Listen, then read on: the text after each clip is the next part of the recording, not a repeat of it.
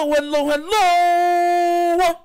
You're tuning into another episode of TheWunderkindShow. Today's second topic, the Ravens pick up Odafe Oweh's 5th-year option. Look, I want to make sure that I say this, right? Because coming out of work, you know that I got to check Twitter and stuff like that almost immediately, right? And it's just something for the news because I can't be next to the news and have my phone on me. So I check that stuff literally almost immediately. And as soon as I seen, okay, Odafe Oweh, they picked up the 5th-year option. Well, I knew they were going to do that. But then I saw people on Twitter trying to make comparisons between Odafe Oweh and Justin, a.k.a. Madabuike, playing careers. And I said, bro, hey, yo, y'all really trying to, does that make even any sense? Now, look, I know they're going to say, well, he had his breakout year already. This is going to be Odafe Oweh's breakout year. Look, I'm going to tell you exactly who Odafe Oweh's career right now parallels. And a lot of you haven't brought it up. And it's literally a person that we've been talking about the last couple of episodes.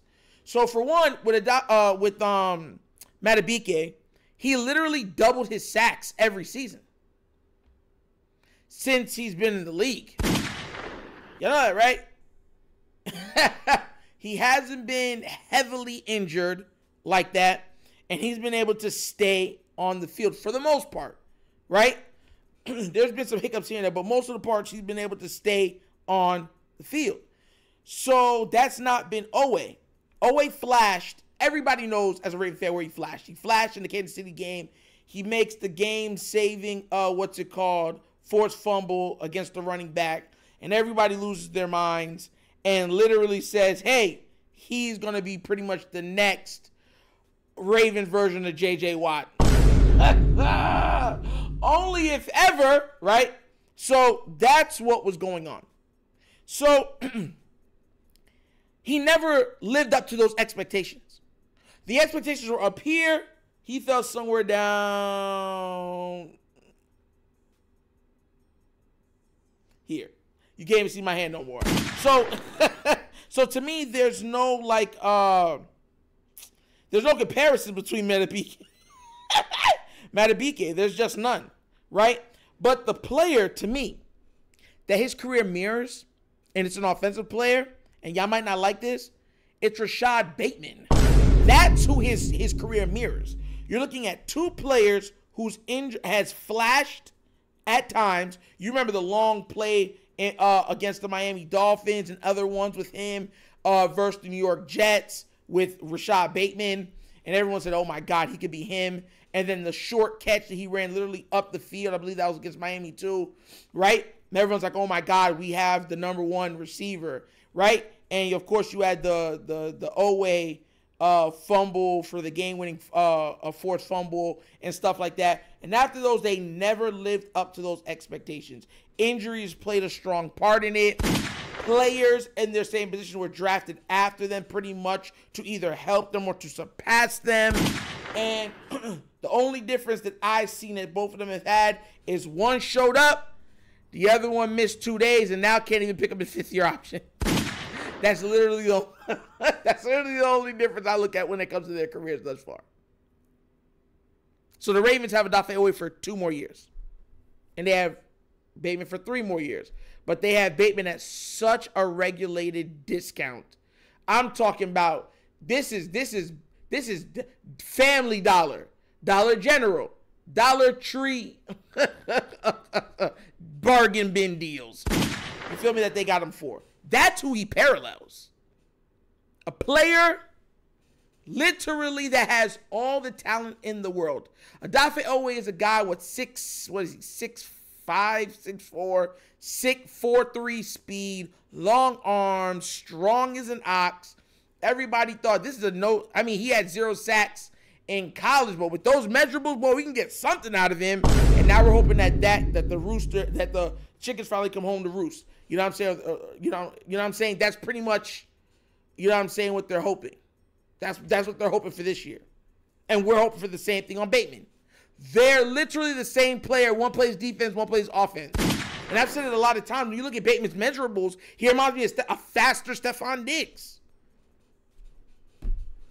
But nobody's making those comparisons. I'm telling you right now, when you look at Odafe Oweh's career, literally the player that's his opposite along the same trajectory, parallel to him, going the same direction, has been Rashad Bateman. Injuries and everything else, the way it's been drafted around them and everything else. Yeah. Yeah. Oh my gosh. That's so crazy. Me and you and me. No matter how we toss the dice, you can't be. The only one for me is you and me. So happy together. Da da da da da. They're together. Oh God. Yo, man, I make myself laugh sometimes, bro. That joke be crazy. But that's literally what it is. And look, that's not so much of a bad thing because Oweh could have a breakout year this year.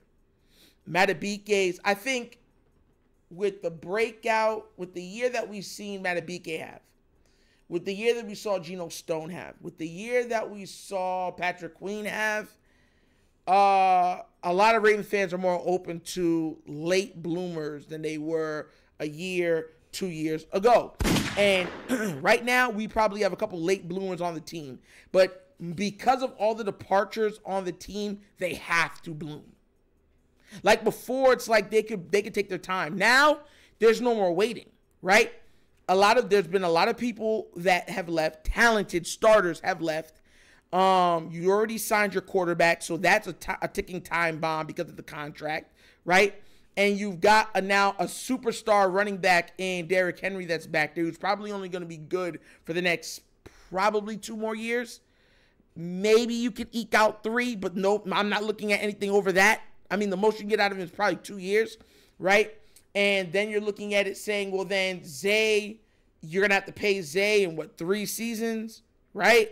And, yeah, so that's what I'm saying. Like, where's Mark Andrews going to be after this year or even next year? Are they going to re him up, extend him, or are they going to let him go and then run only with Likely and draft somebody else behind him? Like, all these is what I'm trying to say. We're on a time crunch right now. We got to have these guys hit now.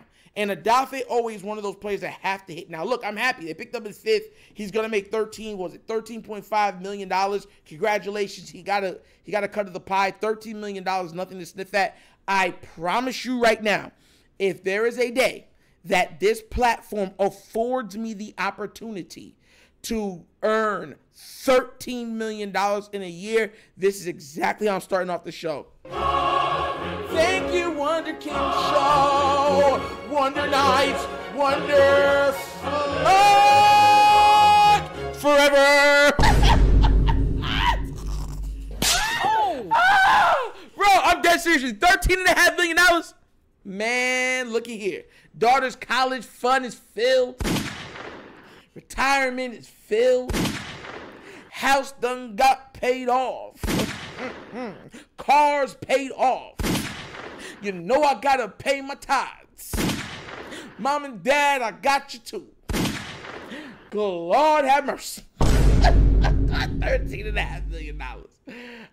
After tax, you're still looking at about $9 million. Jesus. Yeah, I'd be all right. Yo, you think content would be crazy then with that type of money? The content I'd be putting out would be astronomical. But yeah, so congratulations to that man. It's nothing to sniff at. He's going to make his money.